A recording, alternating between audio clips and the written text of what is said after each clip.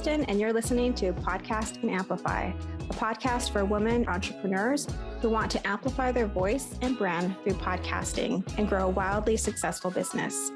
I'm the executive producer and host of 2 shows and an entrepreneur, and I love helping women grow their visibility, mindset, and business to the next level. Each week, I share tips on how to launch and leverage your podcast, and I'm bringing on the very best business leaders to give you advice on how to build your business empire. Let's amplify your voice and business.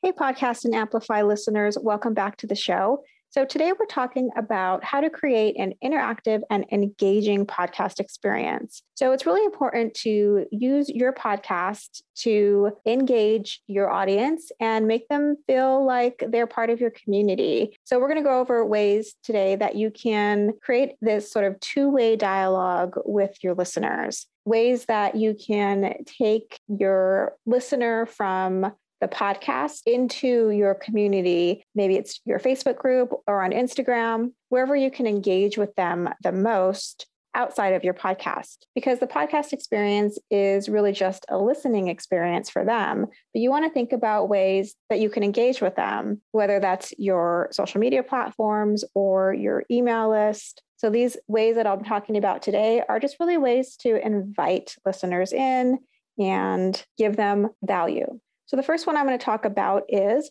prompts. So writing prompts, journaling prompts. This is where you can offer a weekly prompt, or maybe it's an affirmation that they can say over and over again throughout the week, and then ask them to let you know in your Facebook group or on Instagram how that affirmation felt for them, how they felt at the end of the week. Maybe meditating on it every day, or you can give them something to journal around. For example, if you're a financial coach and you're working on mindset, a prompt could be around their beliefs around money and writing about where those beliefs came from. So there are so many things that you can come up with in terms of helping your listeners to maybe delve deeper via journaling through a prompt, or work on their mindset through something like an affirmation. And then you get to engage with them around that prompt and get to know them a little bit better.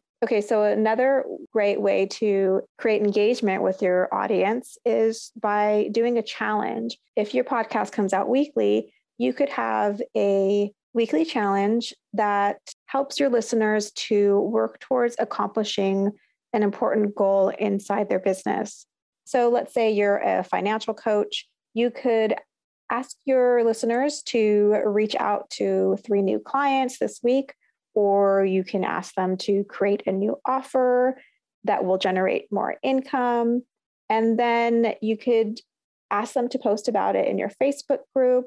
And then if you have multiple people posting about it, it's going to create that community and excitement around that post. And then that gives you an opportunity to engage with your listeners, to see where they're at and to see if you can help them more. So weekly challenges can be a lot of fun, and your audience can get a lot from them. And it creates just a great opportunity to interact with your listeners outside the podcast. Hey Explorers, we'll get back to the show in just a moment, but I wanted to take just a few seconds to invite you to the free workshop that I created. It's called The 3 Secrets to Starting Your Successful Podcast.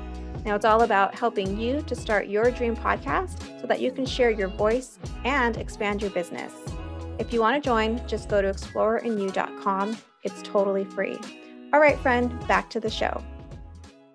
Okay, so number 3, ask your listeners to submit questions to your show and then answer them on air. So this is a great way to really help your listeners because you're getting their problems and their questions directly from them.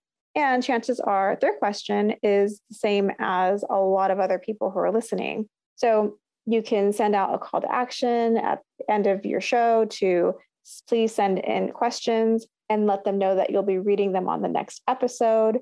Another option is to actually invite that person on, the person who gave you the question, and answer it for them and have a little bit of a dialogue. You could do a live Q&A, do a live stream of just the Q&A portion. Then people can comment live as you're answering this person's question.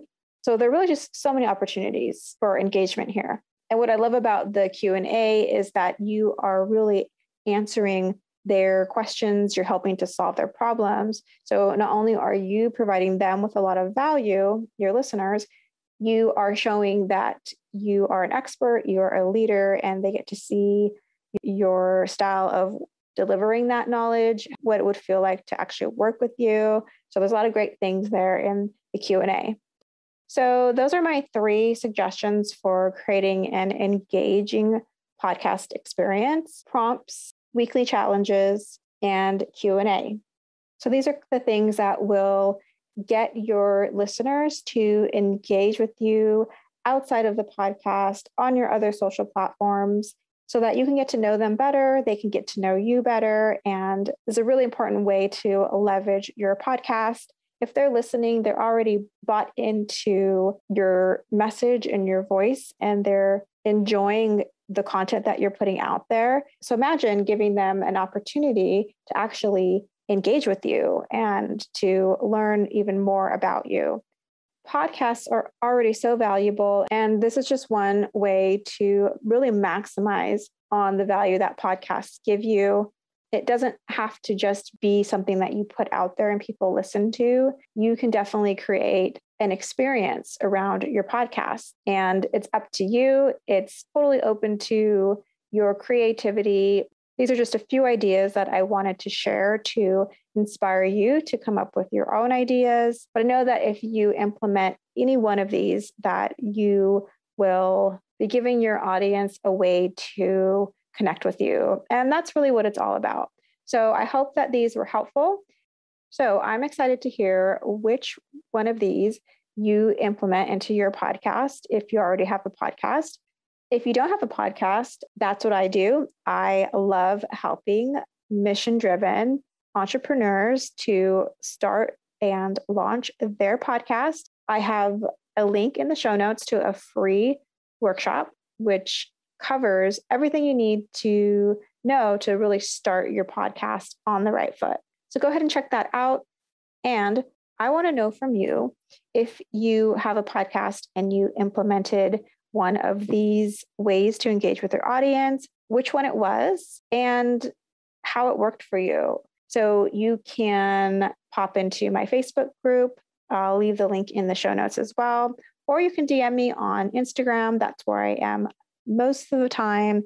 Please let me know which of these worked for you.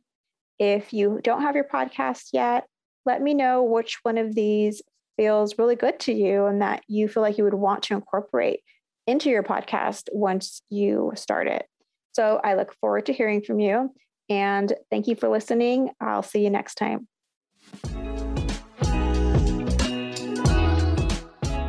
If you loved today's episode, please subscribe so you don't miss a show. And rating and reviewing this podcast is the best way to help support us. Always remember, your voice and what you have to offer is needed in the world. Until next week, take care.